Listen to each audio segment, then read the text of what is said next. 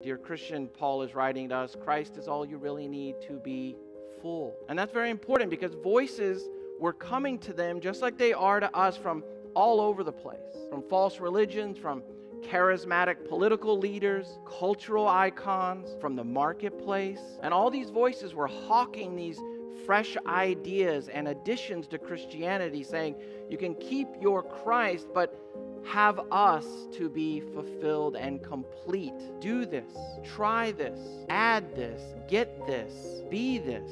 Your worship's okay, but you need this next level. The Bible truth you have is good, but we have some more for you by our book. Does that sound like things you hear today in the Christian world? Very dangerously, these voices were coming disguised as Christian leaders, it seems, which is very relevant today. Just turn on so-called Christian radio, so-called Christian TV, whirl up the old YouTube, and you'll hear voice after voice telling you you're never going to be full unless you experience the fullness of their special teaching, till you have these mystical experiences, these power encounters, these prophetic unleashings, these spiritual mountaintop ecstasies. They got all kinds of buzzwords, and you need them. And people get sucked into this stuff, just as these Colossians were prone to. And they all want us to believe that Christ is not enough. They try to add to him. It's very tempting, this voice that whispers in the background, Jesus is not enough if you want to be really full.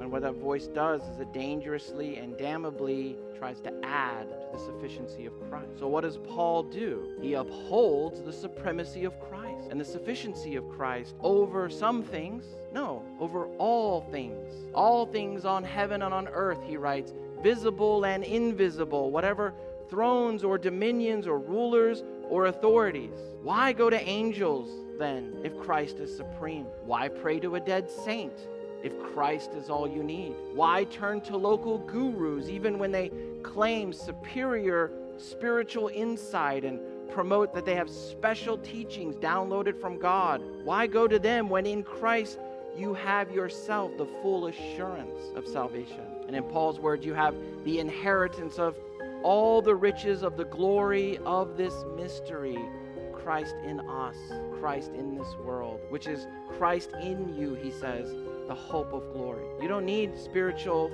intermediaries or realms or extra insights. You have Christ, who he says is all and in all, who is supreme and sufficient, our all in all.